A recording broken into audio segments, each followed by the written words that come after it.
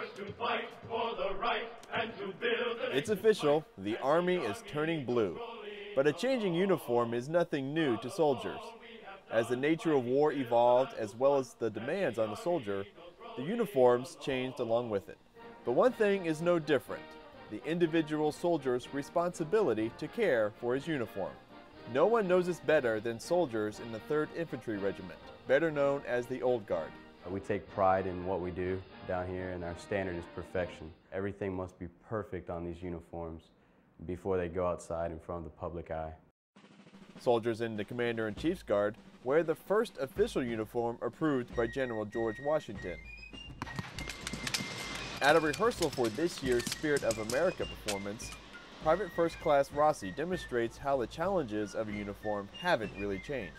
They're itchy, very itchy. It's very hot. I mean, just right now I'm sweating just standing here like this. So. After the shirt, tie, and wool pants comes a wool vest and a blue overcoat. Why blue? Because the British were the red coats, so they said, well, go out and get us a color that's not red, and so they picked blue. That's the opposite of that, but that's hearsay, so nobody knows for sure. In the 18th century, this is what the first American soldiers lived, worked, ate, slept, and fought in. That's all they had. They had this every day, and I don't know how they did it. They were tough back then. They really were. With a fresh new perspective, I visited the Sentinels at the Tomb of the Unknowns to get some ideas on how to take care of my uniform.